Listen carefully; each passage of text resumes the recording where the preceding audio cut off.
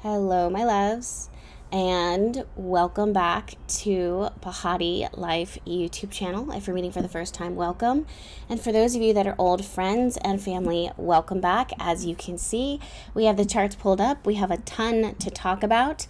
Before I dive into the week ahead, I really want to ask if you are feeling, if you're one of the many who are feeling the effect of Sun and Saturn square. Not only can this energy bring up some frustration and tension within you, it can also create boundaries, which are not a negative thing. That's very positive, especially when it comes to you carving out time to spend with your sister, your brother, your siblings, friendships, or to immerse yourself, to indulge in a good book or something that helps to stimulate your mind, like really refreshen your mind. So it doesn't have to be a negative thing. It can be very, very constructive, especially if you know how to work with these energies. Also, we have Mars now currently entering into the sign of Taurus. Now he's officially transiting through Taurus. Taurus is very stubborn,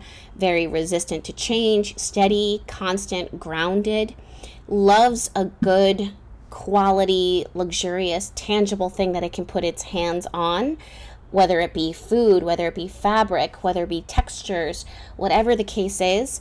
These energies are already in the works. They're already in effect. We're already feeling them. I'm wondering if you're feeling these transits. Now again, how these energies have already shown up. They're direct on the 9th, which was the weekend, Sunday, I believe. We are going to be feeling this all throughout the week. So don't discard this information. Really try to set it and apply it to your life. But it can create some tension within yourself if you are someone who is on the receiving end of a boundary, or if you are someone who has been cut off, or you are cutting someone or something off. This is when you kind of feel the need to kind of sever that tie, especially when it comes to how people are communicating, how they're expressing themselves, or the ways that they struggle within really following through on promises that you were expecting them to keep, or they were expecting you to keep. So that's one way that this energy can show up. The other way, again, is what it was I was saying of you just kind of enforcing your bubble and creating a boundary, creating a blockage between things that wish to harm your peace, wish to confuse you when it comes to your anxiety, when it comes to your spirituality or your spiritual practices. These are things that you simply will not allow it to cross the line any further. If you are not feeling this transit yet, don't be surprised if you start feeling it as the week unfolds, because everyone's chart is different, right? But we are all under the same umbrella of energies here, okay? So we do have a quick word from our sponsor of today's video, Ritual Vitamins. I'm so excited to be able to partner with them. After that, we are going to dive into the full astrological breakdown of the week ahead. So make sure that you are continuing to watch, and I'll talk to you in 2 seconds. Grateful for my partnership with Ritual Vitamins, who prioritize health, transparency, and do not compromise on quality. They lay it all out on the open with their ingredients directly on the label. The ingredients that they use are premium, which elevates your overall well-being because each high-quality ingredient was carefully selected to prioritize natural bioavailable forms to ensure that your body gets the nutrients that it not only craves, but needs in order to thrive. Ritual Vitamins also undergoes vigorous testing for purity and potency. It's a Virgo who prioritizes mind, body, soul, and spirit. This is something that I move in alignment with as well. And lastly, there's no nasty additives, so you could say goodbye to artificial fillers, colors, and preservatives. It's simply crafted with your health in mind. Now, many of you know that for lately, my entire focus has been body, mind, soul, and spirit. That's been a big part of me returning back to intentional consumption with balance. This means that making sure that everything I'm consuming, whether it be food, information, energy, that it be pure and something that is high vibrational and supportive of me. Thank you so much to Ritual Vitamins again for sponsoring our video. Thank you so much for prioritizing our overall health. And I want to tell you guys too, something else that would be wonderful and beneficial for you is to look out for your gut health. They have so many different vitamins that you can choose to start prioritizing, something that is honestly overlooked in today's society. A lot of our health begins in our gut, along with maintaining your overall well-being with multivitamins. And for me right now, prenatal vitamins. If you're curious about trying out Ritual, feel free to scan my QR code or use my code BehatiLife25 for 25% off your first order. Thank you so much for sponsoring today's video. Let's go ahead and move forward with the rest of today's forecast. All right, darlings. So thank you again to Ritual for sponsoring today's video. Let's go ahead and dive right in. So first things first, like I said, these transits that were under the influence, they've already occurred, right? On the 9th, the sun squaring off with Saturn, Mars transiting through Taurus. These transits are really encouraging us to slow down significantly. I don't know if you guys are sensing this and feeling this, but there's more energy now that's making us slow down and reflect. Even the fire sign, right? Like when we have Chiron transiting through Aries, which is very self-starter, as soon as Mars exited out of Aries and entered into Taurus, things slow down significantly, and the parts of you that may be activated and may be quick to react are being challenged by Chiron. That's saying, like, listen, I know this is how you would have normally dealt with things in the past, but within your own growth or growing yourself now, what is the best way for you to reflect on this anger that it is that you have? Because sometimes when it comes to healing, we start understanding that this rage, that this anger that we have is really disappointment, sadness, hurt, or grief. So within this is not something that we want to rush through. We want to slow down. We want to take our time. And if we don't, we find that we'll accidentally sabotage ourselves or sabotage our healing. Chiron, still transiting slowly through Aries, is teaching us the importance of slowing down and even fostering, nurturing our masculine energy, how we protect ourselves, how we stand up for ourselves, how we speak up for ourselves, etc., etc. Also, how we view ourselves, right? Do you see yourself as someone who is impulsive? Do you see yourself as someone who's immature? Do you see yourself as someone who's lacking in courage? These are things that Chiron transiting through Aries is still teaching us, major lessons that we are going to hold on to and we are going to be changed by ultimately for the rest of our lives. It's worth it for us to slow down. Having said that, even though life is calling us to slow down, it doesn't mean that our minds and the way that we are exchanging ideas or how quickly we are bouncing conversations and connecting with others, it doesn't mean that slows down.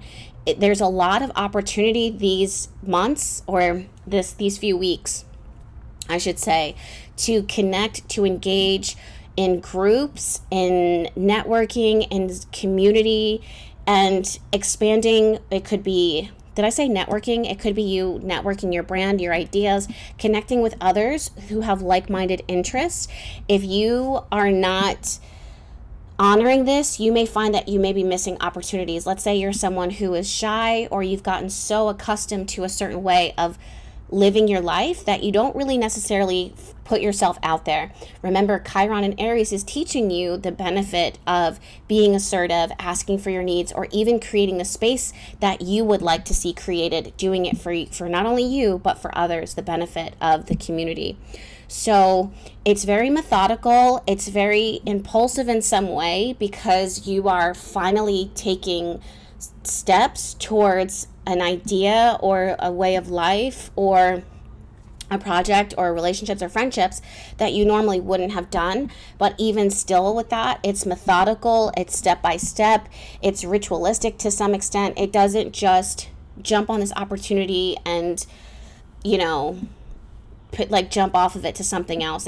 There's a lot of time here that the planets, that the universe is asking you to allocate, to dedicate to building what it is that you need. Again, this is areas of reading and comprehension. This is areas of friendship, communities around you, especially within your neighborhood, and siblings, spending time with your siblings, or friendships that feel like sister, brother, like they could be your family. Okay, so let's go ahead and move forward into some of the more difficult transits that we're going to be feeling this week. And when I say difficult, I never, I do not believe that anything is all good or all bad. It just is what it is.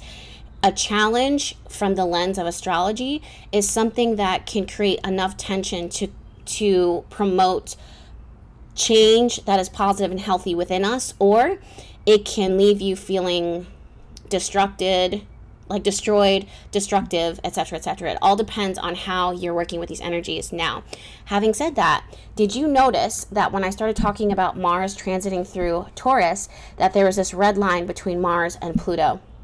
Pluto is currently retrograde, transiting through the sign of Aquarius. When we have this red line here, in this case, this is called a square. This is when the two energies of these planets cannot see eye to eye. They're actually in tension with each other. They are creating a lot of conflict and a lot of tension that is something that we can't avoid. This could be something that really has been pushing your patience, pushing your boundaries.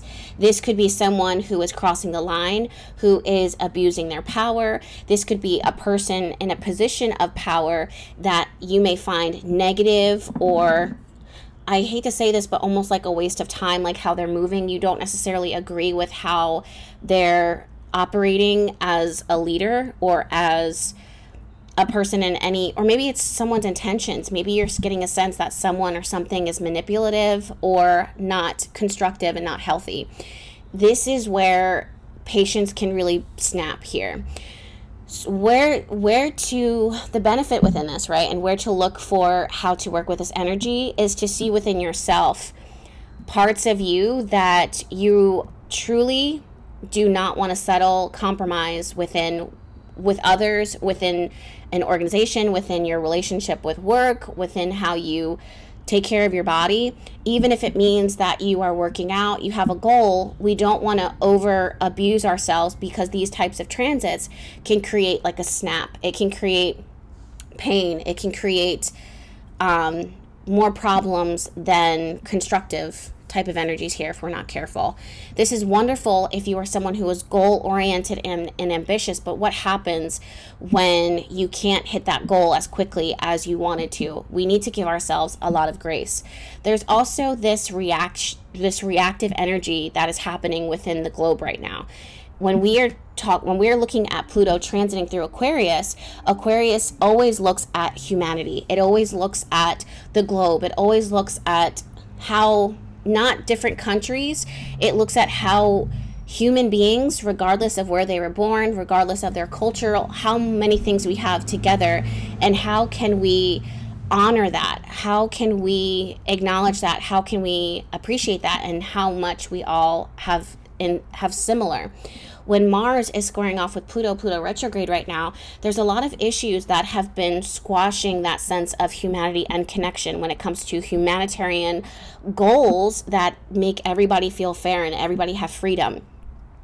Now, granted, it's not always an easy answer, but this is something that Pluto retrograde through the sign of Aquarius is helping to sort out through detachment, by emotionally detaching yourself, not just us and our communities, but all across the globe, all across the world. How can I pull myself and my own beliefs out of this situation so that I can see what is fair and right for humanity as a whole? And how can what's happening over there, how can I see how that impacts us over here? Even it's not as far away from me as I think that it is. Even though Aquarius does connect to detachment, it doesn't mean detachment from emotion or feelings, of our ability to have empathy and to sympathize with someone or to be compassionate towards someone's experiences. It's to help us to pull our emotions away, to detach from our emotions, so that we can be able to reason and see, like, this is not fair, and I will not, or I should not, or I could not settle for this. For some of you guys, yes, this is humanitarian issues, but for others, it could be larger issues within your own life of fairness and equality, and ways that you may have felt overconsumed by things that are no longer important or valuable to you. We have a lot of Uranus and Taurus to thank for that. So many energies right now. By energies, I mean people. We are craving a sense of stability and to ground ourselves. And the way that that once looked in the past isn't what it looks like today. You may have been, I've been talking about this a lot like a broken record, you may have been practicing minimalism, getting rid of stuff and things, and realizing that none of that was important to begin with, selling it or giving it away as gifts or whatever the case is, because now you're prioritizing other stuff, especially when it comes to beauty. Beauty and aesthetic is something. I know that we pivoted pretty greatly from talking about like global politics and humanity to now talking about like advances in the makeup industry. Also culturally, we're not, let's say if you're from the US, you won't stay with US brands. You'll start exploring different cultures when it comes to cosmetics. If you're in Japan, then you may find that you're not going to be stuck with just Japanese brands and what's in your culture or what your country made. You will begin to explore other cultures and start to incorporate them in your world. So that's something else too that seems superficial, but it's just kind of one minor but super important way that the world is connecting, even in things that seem very superficial and insignificant, but it is significant. Yeah, so keep an eye out for Mars and Pluto square, especially retrograde. It just can be very explosive. It can be very violent. It can be very reactive. Not just you, but also remember that there are other people in the world under the same transits as you. Like, we're all under the same umbrella. We're all under the same stars. So they may be very triggered, quick triggered. You may see some road rage. You may see fighting. You may see things that just seem like avoidable. Like when you look back at it, you're like, was it really that serious? Did we really have to fight about this?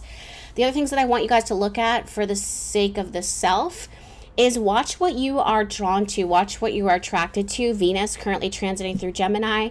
She's having a hard time kind of settling within herself and choosing just one thing.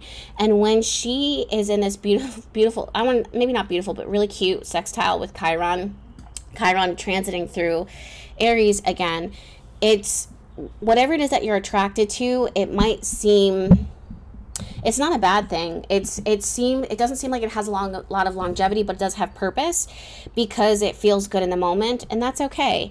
But to some people here, it's like, to what extent are you willing to go, or what are you willing to compromise or give up in the pursuit of something that in the moment just gives you a sense of purpose and value. For example, let's say if this is a relationship, this is someone who has an immediate connection and vibe with someone. If they're in a relationship, they kind of flirt around with it, and it ends up being detrimental in the long haul. It ends up creating a huge fight, or the tension, the chemistry between the two is like, is it really worth exploring that, or is it something that is temporary, that it may initially the chemistry there might feel very like have a lot of depth, or it might feel like it's healing in some way, and maybe it is, but it's not going to last. So that's something to keep in mind out for. On Wednesday, Mercury, the planet of communication, currently transiting through Gemini, so we still have a lot of mental chit chatter, a lot of inner talk, a lot of, for some of you guys, anxiety or ADHD, like hyperactivity, is going to be squaring off with Saturn. Now, this is, the way to work with this transit is to begin to really start to implement and make serious some plans that it is that you have for the future, for your life, for your business, for meal planning, girl, I don't know. This is going to be exact on Wednesday, but again, these transits are pretty tight and close enough that you're already feeling them the majority of this week. Some of you guys are exploring, making plans to travel. You're booking plane tickets, train tickets, reserving cars, reserving flights, whatever the case is. I definitely see that. This is about just kind of locking those things in. So it doesn't need to be necessarily negative. It's very serious. It can also be sarcastic. Like a sarcastic type of energy, like something that you're just like, yeah, you won't, and then they do, and you're just like, holy shit. I didn't know they were so serious about this, especially when we have transits that are playing around, but they also tend to kind of latch onto something and make a commitment to it. When it comes to travel, when it comes to parties, when it comes to group group events, like building, like, I don't know why I want to say like a book club. Gemini loves to read. I don't know if you guys are. I was actually thinking, this is so, just a little switch here.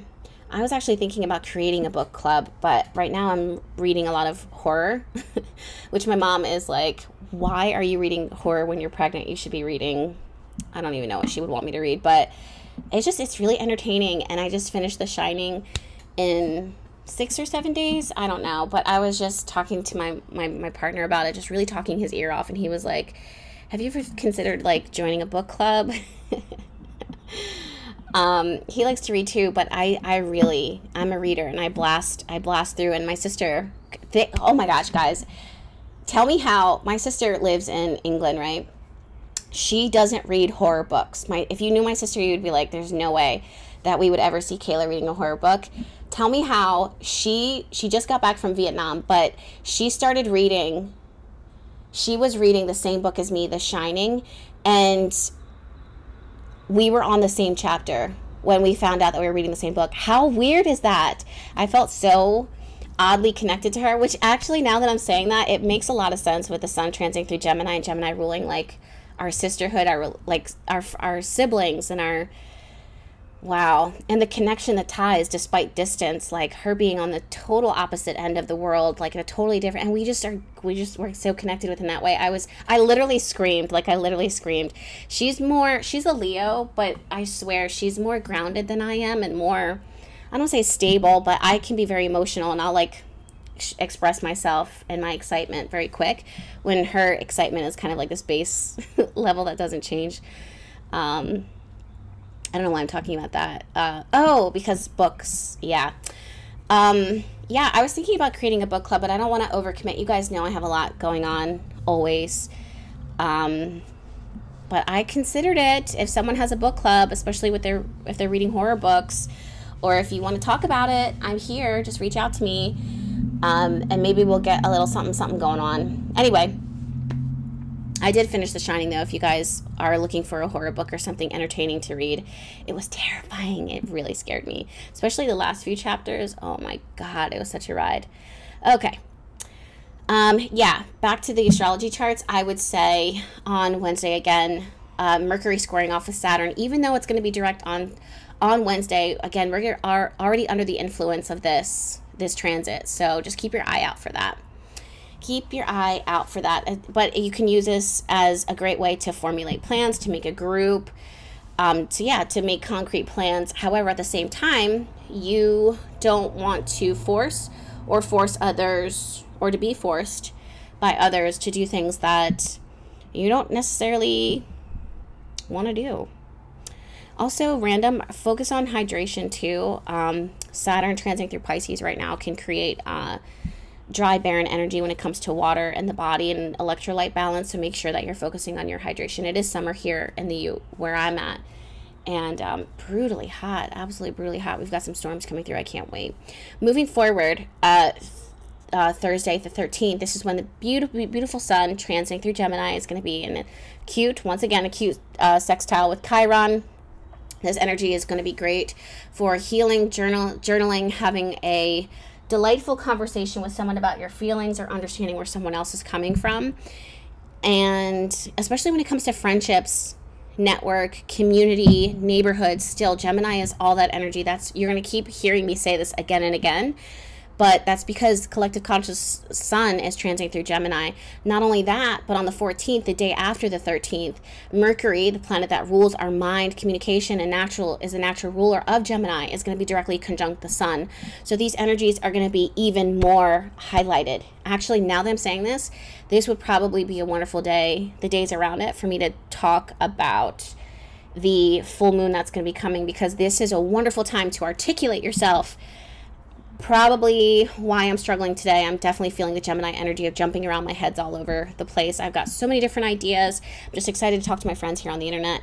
I can't help myself. It just feels really good. Also, like, one way that just came to me, that I was just thinking about this, if you think of all of these planets right now transiting through Gemini, it's giving magazine.